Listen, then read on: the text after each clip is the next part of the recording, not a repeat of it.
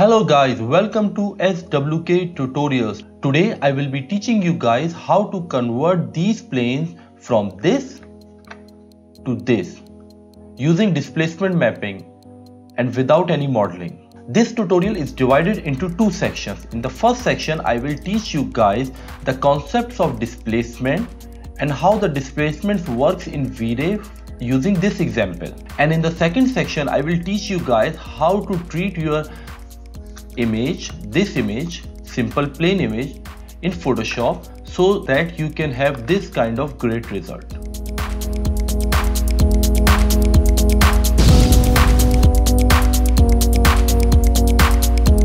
Displacement mapping is a trick to add details to your geometry without having to model it. It actually modifies the actual geometry. Note, it is different from bump mapping, which is a lighting shading effect only. There are two ways to do the displacement. First, you can place the displacement map on the material. Second, add displacement to geometry itself, which is a recommended method and it has more controls. I will discuss the second method. For displacement to work, you need a grayscale image. Color image will work too, but Maya will internally convert it into grayscale before using it in displacement. First, I will use displacement value example, this one, and then in the second section I will teach you this one.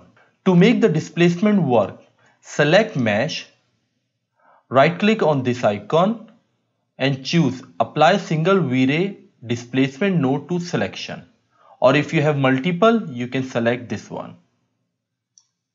This creates a new Vray displacement node in the outliner with mesh in it. You can also place multiple or other meshes by dragging in it. Select Vray displacement node and in the attribute editor, click this checker box in front of displacement map, browse the image.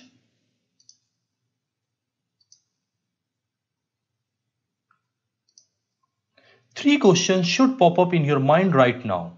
First, how displacement works. Second, how to make displacement result better, save memory and render time. Third, how to increase the height of displacement. We will discuss the second question first, how to make the displacement render better. Currently, displacement is not accurate. If you look closely, you can't read the brightness 100% properly. To fix this, click on render setting icon, go to settings tab, click here and decrease your edge length to 1. Render again. Remember, the lower the edge length value, the accurate the displacement will be, but be careful, render time will increase. Save the result. You can see here, by decreasing the edge length from 4 to 1, this is my result. It is very accurate. Edge length 4, edge length 1. But look at the time. When edge length was 4, this render was 46 seconds. But on edge length 1, the time has increased. Now, question number 3. How to increase the height of displacement? Simply increase the amount value and render.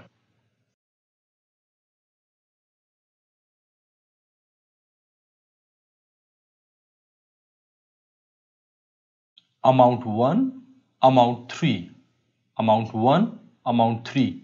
Brightness 100% has a value of 3 right now. It has a value of 1 right now. Now comes the main question, how displacement works. If you look at both the images, 100% white color is the highest, 75% brightness is a little bit less, 50% brightness is size of 100% brightness, and so on. You can clearly see from this example that the black color has no height. But as the color is getting brighter, the height is also increasing. White color will have the maximum height value you have defined in the amount parameter. Here. You can again look at this ramp. As the black color is getting brighter, the ramp is increasing. Hopefully this concept is clear to you. Now comes our main wall example. I want to apply this texture on this wall. and then use it for displacement. First, go to diffuse and apply this texture. Make sure that the texture is perfect. If it is not perfect, then do the unwrapping first. Now, delete this texture. I want this part to have the minimum height in displacement, this part to have medium height, and this part to have the maximum height in displacement. If I'm going to use it right now as it is in Maya, Maya is going to desaturate it internally and use it like this, which is not going to produce the right result because this is the brightest part that will have the maximum height. But I don't want it like this. I want this part to have the minimum height and I want this part to have the maximum height, which is not going to happen right now. So I have to do some work on this texture. I have done some work on this texture. Let's explore it. First of all, I have divided this texture into 3 parts. For the medium height, for the maximum height, and the minimum height one. Close them. This was my original texture. I have applied labels on it and then a black layer to make it a little bit more darker. Then top part, again I have taken this small part and I have applied curves to make it a little bit darker. And for the middle part, which should have the maximum height, I have made it the most brightest. I have applied labels on it and make sure that it is the most brightest part. After that, I have applied a black strip over here. You can say a dark gray strip so that it doesn't get that much height that this part is getting. And then finally, an overall label to brighten it. Hopefully you guys can understand this thing. Now I'm going to quickly apply displacement over here. Right click, node selection, select the displacement node, click here, browse the file. This time I'm using the PSD and render. I can increase the height and accuracy from here, but I want more control, so I'm not going to increase it from here. To get more control, click on the mesh. Make sure you are in the mesh or shape node.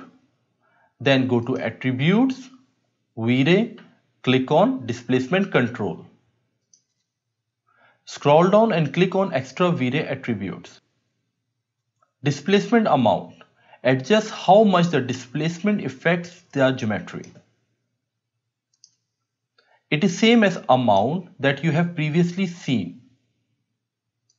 Increase the displacement amount to 3 and render.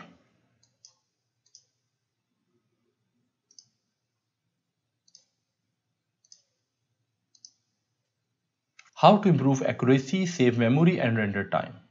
Again, I can do these things from here, but I can also do them from here. Scroll down and you can see them like this. This is the local setting for current displacement. Use max subdivision parameter to limit the amount of geometry subdividing. This will save memory and render time. Lower max subdivs will save memory and render time, but also lower the quality. Render. You can see that the time has decreased from 1 minute 33 seconds to 39 seconds because the max subdivs has reduced from 256 to 4. But if you look here, we have lost all the details. So increase your max subdivs to 32 and render again. Save the render. Now we have successfully decreased the max subdivs from 256 to 32 and save our memory. In this case, it hasn't decreased the render time too much, but we have successfully saved our memory. Now lower the edge length to 1 and render again. Remember, the lower the edge length value, the accurate the displacement will be. But be careful, render time will increase.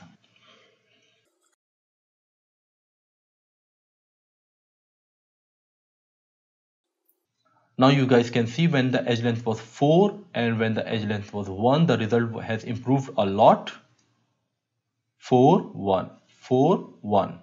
Next, I'm going to click on the mesh, go to its material, quickly apply the color texture, and for things like sand, I'm just going to apply the texture on the ground. I'm going to simply apply the displacement, click on displacement, click here and give it the same color texture. I'm not going to do anything on the Photoshop, just I'm going to simply render it and you can see the final result. So this is my final result. Hopefully you guys like this tutorial, but before ending this tutorial I just want to tell you guys one more thing, and it is that if you at any moment you want to disable your displacement, simply select your mesh, make sure you are in the mesh node and click here on none. Just like that, simply select this another mesh, make sure you are in mesh node and your controls are on.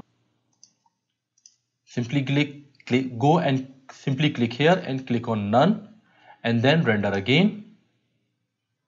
Now you guys can see that after clicking on the none in the displacement, it has ignored the displacement temporarily. I know that this was a long tutorial and I can end it in a very short time, but I have taken this time to make sure that the new guys or the beginners can clear their concepts about displacement.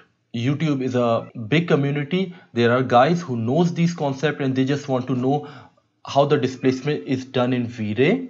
But there are also guys who don't know the concepts of displacement. So I have to keep in mind both the beginners and the intermediate users. Hopefully you guys like this tutorial, and if you like this tutorial, don't forget to give me a like, subscribe to my channel, and please play the full video in the browser. Keep creating, guys.